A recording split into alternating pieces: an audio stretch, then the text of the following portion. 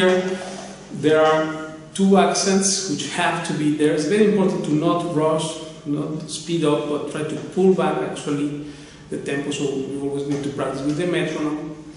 And then, because to keep the rhythm there, you have to not be not robotical.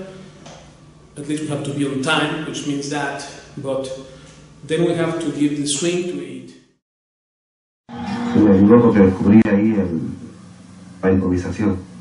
La improvisación es algo que yo pienso que cada músico del estilo que sea, del clásico, del flamenco, de cualquier otra música debería aprender, porque la improvisación te da mucha libertad y a la vez te da mucho conocimiento de dónde estás tocando, de cómo estás tocando, de qué armonías están en cada momento, ¿no? Muy bien, Pablo.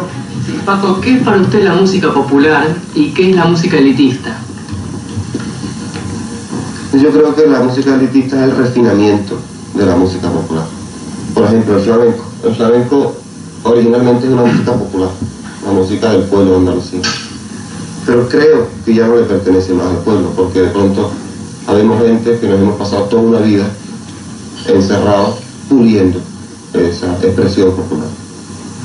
Entonces ha llegado a un nivel en el que el pueblo ya no tiene acceso, sobre todo a los matices que vamos consiguiendo la gente como yo, que nos pasamos muchas horas elaborando esa música.